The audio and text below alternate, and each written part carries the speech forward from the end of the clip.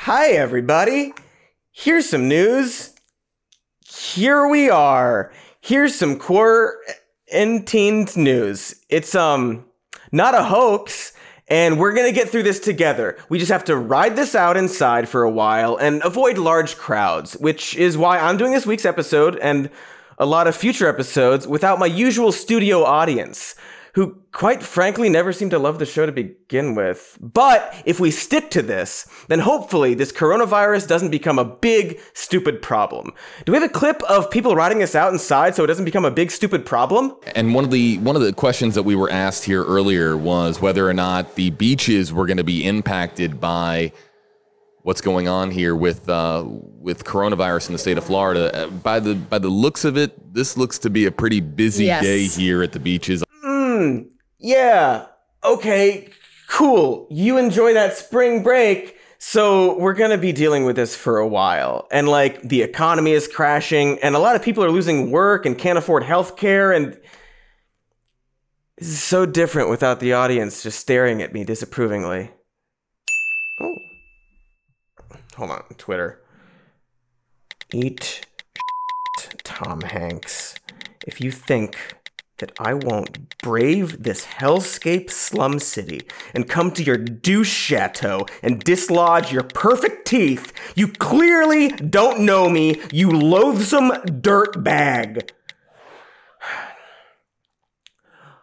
Speaking of Tom Hanks, we have some good news. You know all those rich celebrities that are always interacting directly with and touching the population all the time? Well, they are all getting tested for coronavirus, despite whether they're feeling symptoms or not, because of money. Money letting people take private coronavirus tests. Money that we should maybe not have anymore because it's fake. Money is fake. Anyway, good for those celebrities. Do we have a clip? Imagine there's no heaven. It's easy if you try. No hell below us. Ah, those pretentious chords. Anywho, so if you're stuck inside and don't have a job anymore and your family members are really vulnerable to the virus and you're losing your mind, just remember that Ron Burgundy told you to imagine that there isn't religion and you'll be fine. So thanks, guys, for telling the poors to imagine life without the thing that's comforting to people during hard times. Or if you're really on edge, all the latest cinema movies are coming out early, like Trolls World Tour and Rise of Skywalker. It's good. Look, I promise I'll find a way to liven the mood here, but it's kind of a time to be angry. It's okay to be angry sometimes. We have an entire puppet devoted to that idea. We had a puppet. He was, he's pretty old, living on the streets, and no one helped him for some reason. So, not a great fucking situation to be in when there's a stay-at-home pandemic, or ever. And even after that, they still probably won't close the Sesame Street because of whatever nightmare version of spring break that Muppets have. Speaking of dead children's entertainers, Jesus, it just keeps getting darker. Remember what Mr. Rogers used to say about looking for the helpers when you get scared? Well, we should absolutely do that. But also, I don't know, maybe also look for the bags who pissed all over our sorrowed faces during this time of need in a brand new and totally rad segment called Looking for the Fuckers. I know, guys. If you're consuming entertainment right now, it's most likely to relax and not to get more angry, and I get it. And it's far more constructive to focus on the people who are going above and beyond to help in this time of crisis, otherwise known as every medical professional, grocery store clerks, anyone who has to keep going out and working every day this is happening. Absolutely phenomenal. I hope that everyone working in those fields, from the surgeons to the custodial staff, are staying safe right now. You are objectively heroes. And we should be using this crisis to recognize and celebrate them, and also to come together in general, call our friends and family, find common ground, help our neighbors. But also, quietly write down a list of the people and corporations who didn't do that, and then seriously hold those entities accountable for it, so that future folk will never make the mistake of fucking crossing us. Do you hear that, boars? Huh? I know you're listening. I know you're listening. Yeah? Yeah. So, despite what happens in the future, one business you should never ever go to is GameStop. And not just because their trade-in system is gross and that they've been bad to their employees forever. No, it turns out that they have braved the coronavirus threat in order to force their employees to continue working, even in places where businesses have been shut down, and despite failing to provide any additional cleaning supplies. When one employee asked what would happen if a store got infected with the virus, they were told that they would simply clean the space and then replace the staff with healthy people. Presumably inspired by tower defense games where you burn through disposable pawns. And if the cops come to shut the stores down, the employees, who by the way are making minimum wage, which is also currently too low, have been instructed to resist their orders. So yeah, we'll probably see some kind of apology by the time this video comes out, but you know, too late, brah. Oh, there it is. They're closing the stores. Too damn late. Your already not so great image has slipped off in this time of need, like if Jason Voorhees' mask fell off to reveal that he was Rand Paul the whole time. Oh, that reminds me of another person we should be talking about. Rand Paul, who, when Congress was trying to pass their coronavirus stimulus package, decided to hold up the entire process by introducing an amendment that would block people without social security numbers from getting some of the aid. Or, as he put it, my amendment says that if you want to apply for money from the government through the child tax credit program, this is money that the government gives to people, that you have to be a legitimate person. You have to have a social security number. Wow, Rand. You're quite the goddamn racist drag. I hope he gets, geez, I was gonna say I hope he gets voted out of office, but that is also fitting. Wow, he probably touched Mitch McConnell and a bunch of other politicians. What a shame. But don't worry, Rand, your dad thinks it's a hoax, so you'll be totally fine. Anyway, we were talking about racism. Did you forget about racism? Because it didn't forget about you. Our president is doing his part, actually crossing out the word corona and replacing it with Chinese in his speeches, implying that internally they call it the coronavirus, but they're pushing Chinese because of their bizarre culture war racist dog shit. And of course, people, specifically the official White House Twitter account, are arguing that it totally can't be racist because we had other names like Spanish flu and West Nile virus that were named after other things. And number one, arguing something isn't racist because we did it in the past is like not a good argument. And two, Spanish flu didn't actually come from Spain, so maybe Google that before you tweet. And the three, that sweet number three, is that we had already started calling it coronavirus. That's the name we gave it. And they are trying to rebrand the name to be racist.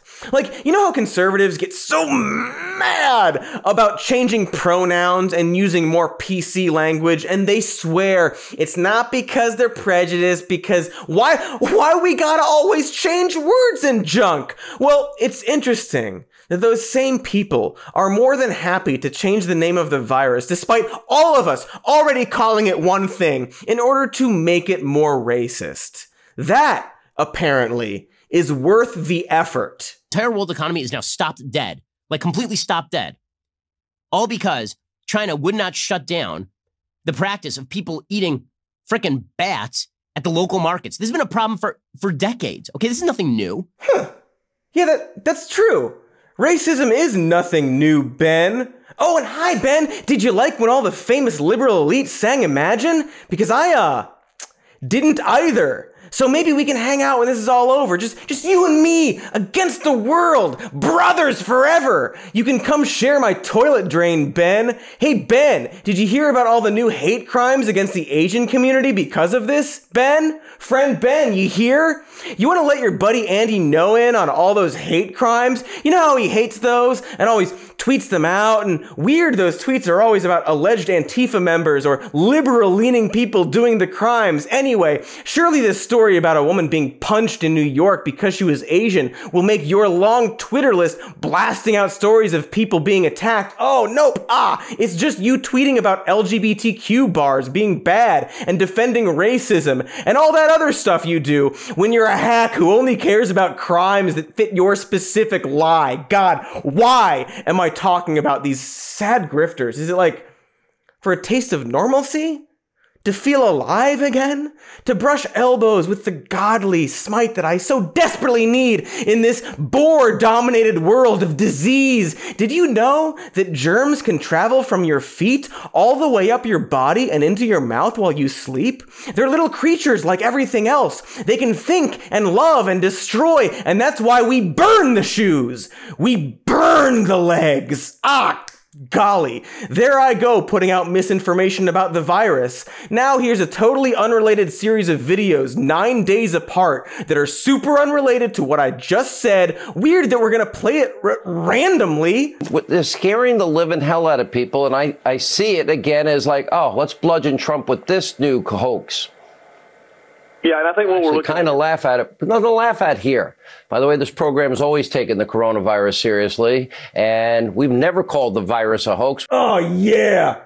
Me up, Fox News. Weird how you're still allowed to be a news station considering that you regularly put out misinformation about serious issues, deny that you did that, and then do it again having learned nothing. Weird how conservatives are always wrong about things and have to pivot around that fact, blaming others without any self-reflection, Newt, who when a reporter asked why conservatives were so skeptical of the virus news, put exactly zero effort towards self-awareness and blamed the liberal media as opposed to their general denial of science or history of being wrong all the time. Like, weird how there's an entire political party that is constantly on the wrong side of history about workers' rights and human rights, and yet we still listen to them and their news shows. I don't know, it's just strange. Strange that when the country hit a crisis, those same people immediately adopted ideas they were calling socialist a month earlier because they knew it would actually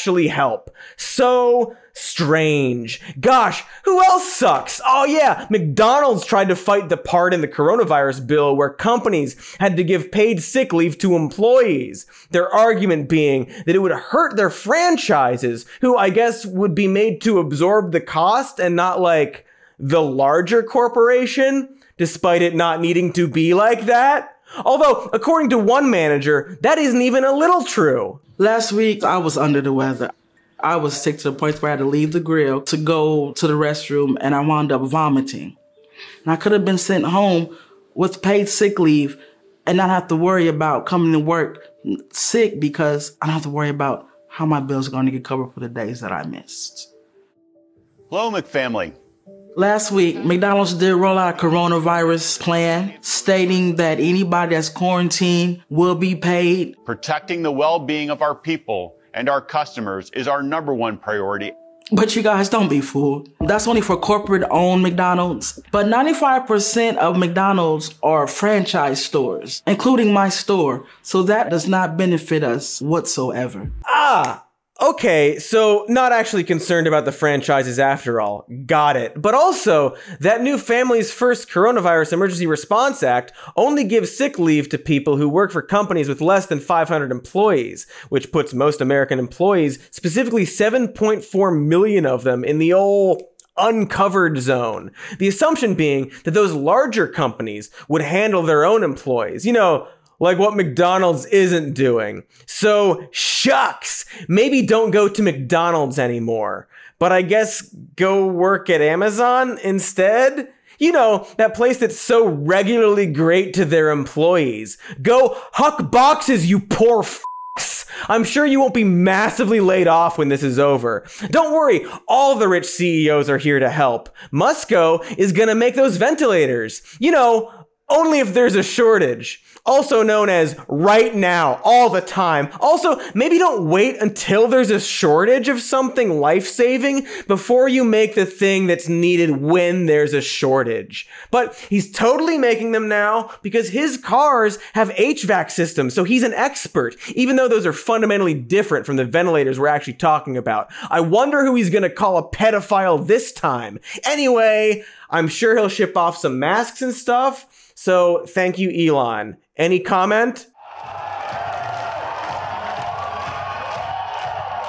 Look, it's neat that some of these rich people are at least wanting to help, but most of this stuff is going to be as flaccid and off the mark as a bunch of celebrities singing Imagine.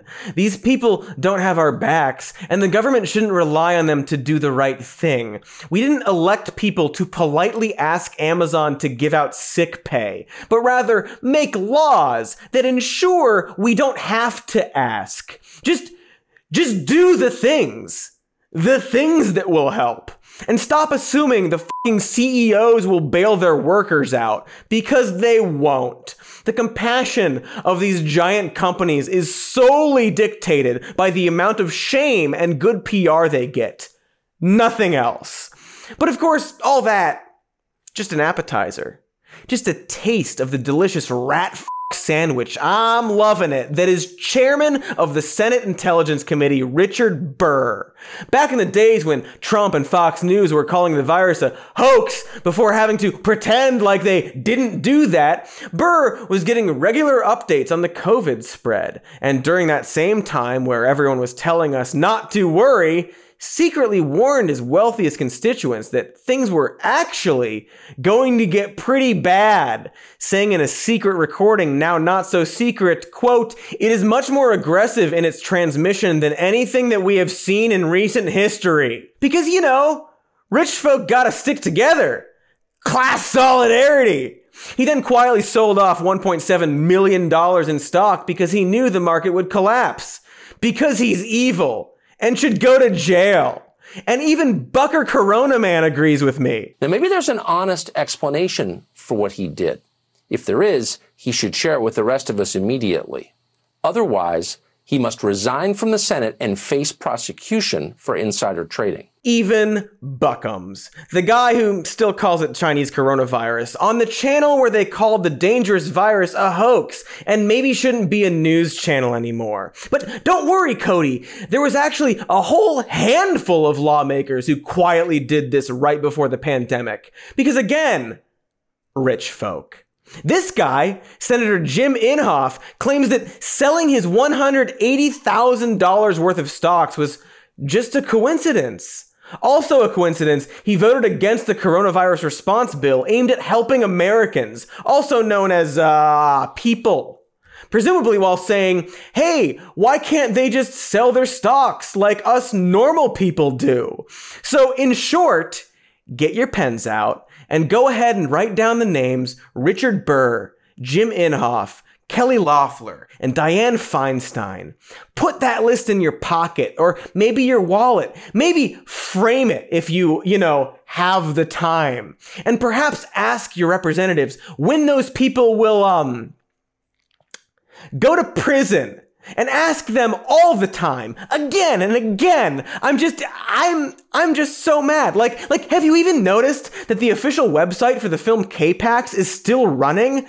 I sure did. But did you? Did any of you? You can download screensavers and read facts about the movie. And for some reason, every time you click anything, it plays a random snippet of dialogue from K-Pax, the movie you all remember. The most convincing delusion I've ever come across. I've never been to a class P. The most convincing delusion I've ever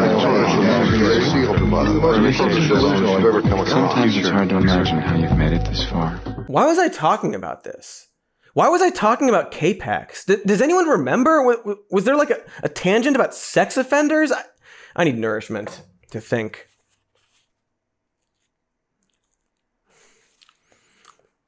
so good. That's better. That's so much better.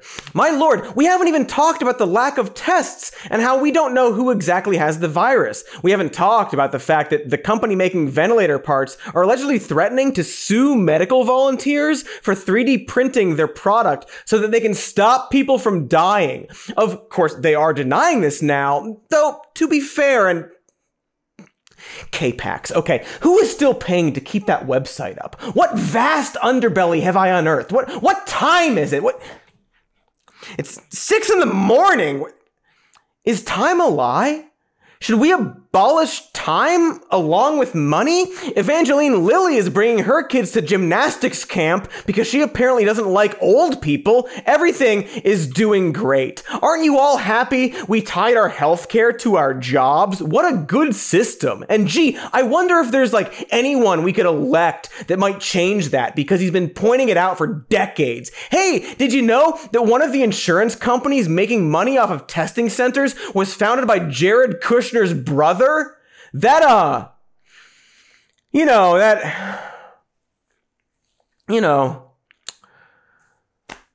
does it feel like there is no news and also all the news at once? And there was the thing where Trump tried to woo a German company into giving the US exclusive rights to a potential vaccine. That happened, like a year ago? Did the election happen? I don't know. Now the ambassador to Germany is saying that isn't true, but also the EU sure did also go after this company. And there's just so much information flying around like a food fight of hard turds. It's difficult to get a handle on anything, which is why if you keep digging, the K-Pax website leads to Jeff Bridges' personal website that he's had up for like a decade. And there's a guest book on there that anyone can post in that goes back to like 2004 and is filled with a combination of like Starman fans and complete weirdos. And like why not spend all your time going through those posts, you know? Here's a post that simply says, Jeff, you are a dildo. That's fun, right? What else? Oh, here's one about the diversity of God's creation that is... It's just about how we shouldn't mix races. In the Jeff Bridges message board that we linked to from the K-Pax website, here's another 1,000-word post about full-blown on Nazi stuff. Because on the internet, there are Nazis. And not on the internet. Everywhere. Nazis on the Jeff Bridges message board. Can't get away from all the Nazis. The Nazis don't abide. So yeah, that's how the quarantine has been going for me. It's been a little rough. Primary seems bleak. Everyone's voting for the guy who's gone eerily silent except to use the moment to blast Trump while his opponent no one is voting for is raising money for relief. And meanwhile, Trump is getting behind all kinds of measures that voters will likely praise. He's suspending evictions and talking about what is essentially universal basic income. And they have this whole relief package offering paid sick leave and free healthcare and unemployment benefits. And while they aren't good enough, most people won't notice. So you can't help but to laugh and cry at the same time watching the GOP seemingly adapt all the stuff Bernie Sanders has been talking about his whole life for this one pandemic emergency, and how by doing that, they might actually get Trump reelected. And that's depressing, but maybe also to think of it in a good way. This brief moment in which America dabbles with socialism and suspends standardized testing and the homeless are just moving into empty houses because why the f*** not? In this window of time where ICE is saying that until this is over, they're only going to do crucial arrests. And we have to wonder what the hell they were doing before only doing crucial arrests.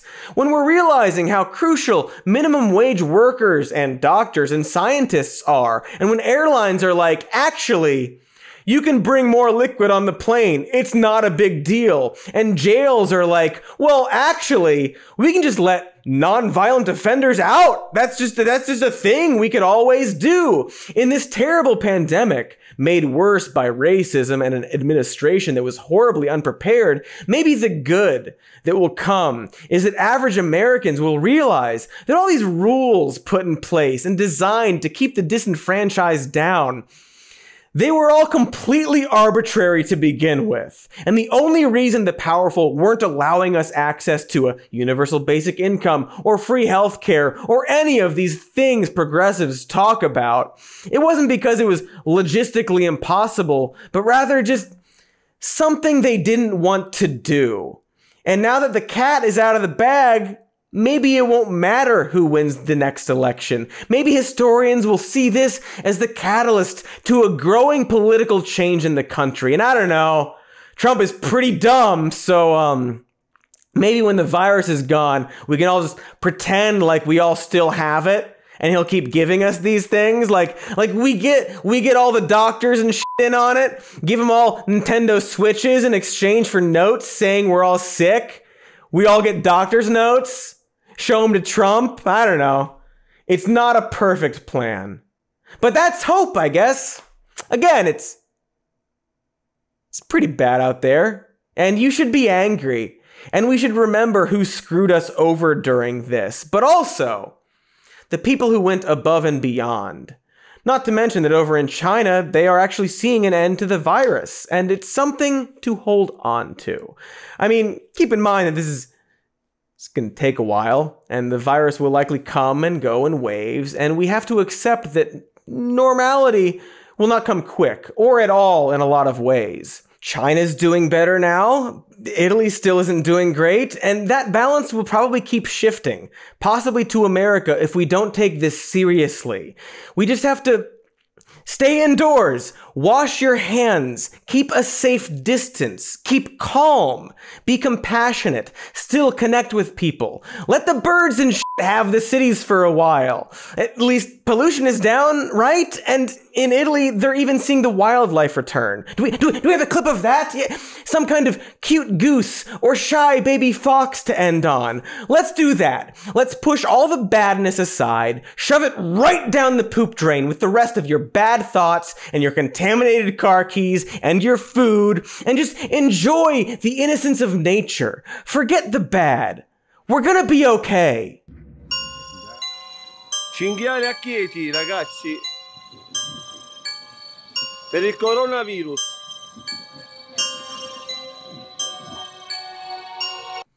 Oh, sorry, I dropped my food, so I missed the clip. I'm sure it was really cute and not something that would snap my already thin tether to reality. Do we want to run it again, or? I am actually alone here. Okay, anyway, have a good spring break.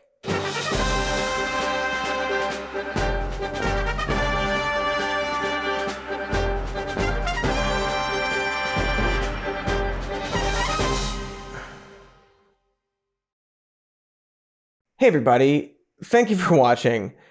Things are different now, and this is how we're going to be doing things for a while, but we're not going anywhere. We are here for you, and this is temporary, just like the situation we're all in. So I guess like and subscribe or whatever, but we love you very much. Wait, even more news. You want me to mention the podcast, don't you?